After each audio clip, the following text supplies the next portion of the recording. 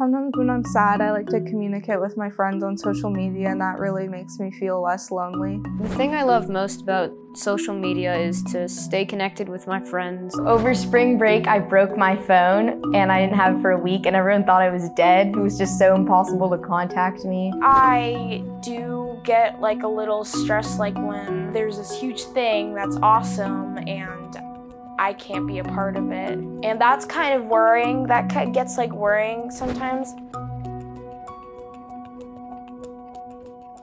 After getting my phone, in-person interactions, it's been replaced by text and call and FaceTime. I'm always with my friends, but when I'm not with them, I'm always talking to them on social media. It's a lot easier to just meet up with people wherever you are, as long as you have a way to connect with them. So whether that be texting or Snapchatting or calling them, it's really easy instead of having to like communicate through your parents.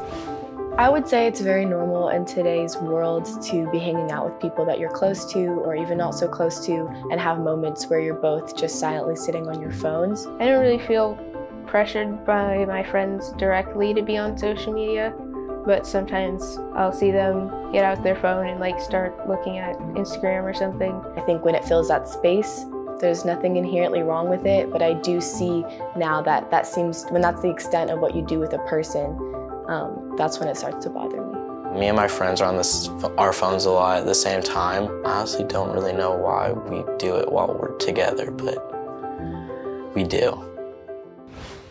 I get like stressed out like, oh, I'm probably missing this big thing and I can't comment on it or anything like that. It always looks more fun when you're not there. Even if they're doing homework, it makes it seem like they're having a great time doing whatever they're doing. I generally don't really get that jealous of when I see like photos of my friends together. That doesn't really bug me.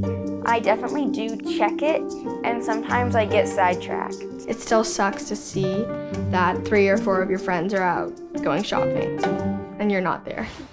People that I know actually worry about how many followers they have compared to other people, and like if they're not getting as many messages, and it just causes so much unnecessary drama, I would say. Followers isn't like what you should be worrying about. It should be worrying about like being with your friends and things that you like to do, like basketball or reading or other things.